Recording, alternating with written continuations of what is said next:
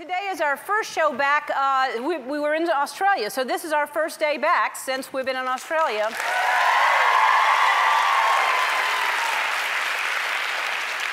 It was exciting. I was in Australia for a week. I was in Sydney for 2 days, Melbourne for 2 days, and then 4 days on a plane. It's very far away. It was an amazing trip, and I just want to say to all the people of Australia, there's a bit of jet lag.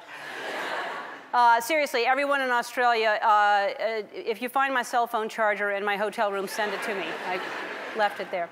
I learned a few things while I was there. I learned that you can't just walk up to people and ask to look at their pouches. That's one thing I learned. And when I was in Sydney, I learned that there's no street called 42 Wallaby Way like in Finding Nemo. I went looking for it. What's next? Sea turtles don't talk? What am I gonna... Breaks my heart. Wherever I go, people are always asking me about Finding Nemo, and are they going to make a Finding Nemo 2? And I didn't realize that I guess I've mentioned it on the show once or twice. And now it's time for our new segment, How Come Every Animated Movie is Doing a Sequel Except Finding Nemo?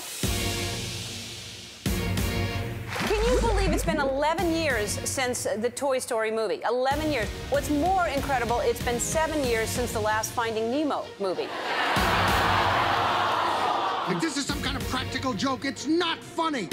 They made a movie on this, and then it was so successful, then they made a sequel, which is what happens when movies are very, very successful, except in the case of Finding Nemo. Boy, but that's frustrating. Yeah. I thought I'll watch the Super Bowl, and it's fun, but it's just something I'll do once, and I'll never do again. Like, what's the word for it? Oh, yeah, Finding Nemo.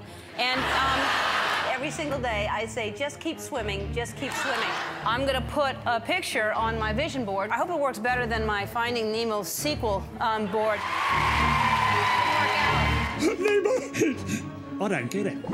I understand that making Finding Nemo 2 would be hard because it's not easy to make a good sequel, and it's almost impossible to get the entire cast together with the same writers and directors and producers. Anyway, that brings us to Shrek 4.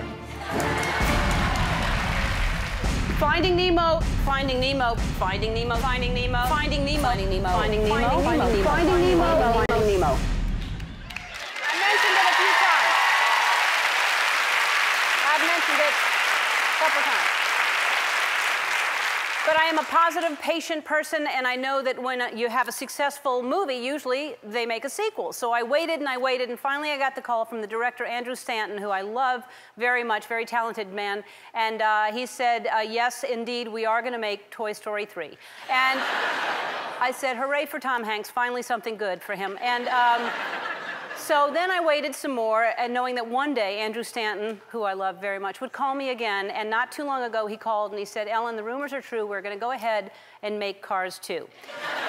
Now, I wasn't mad. I was furious. But I really believed that one day it would happen. And today I am proud to officially announce that Pixar is making a sequel to Finding Nemo.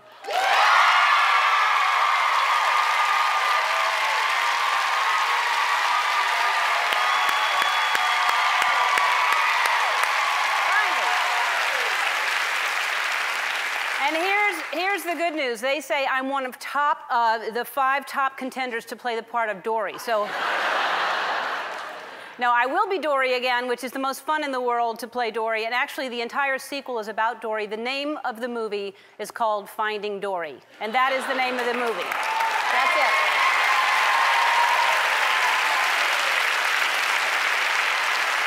Exciting. So, kids, let that be a lesson to you. Anything is possible if you're patient and you beg hard enough on national television. I'm excited that it's finally happening, and I read the script. It's fantastic. It's hilarious. It's warm. It's everything that you want it to be. But the thing about those movies, they're brilliant, and they take a long time to make. So it won't be in theaters until 2015. But in Australia, I think that's tomorrow. So it's not that far away. So put up the countdown clock, please. I think we have it. Here we go.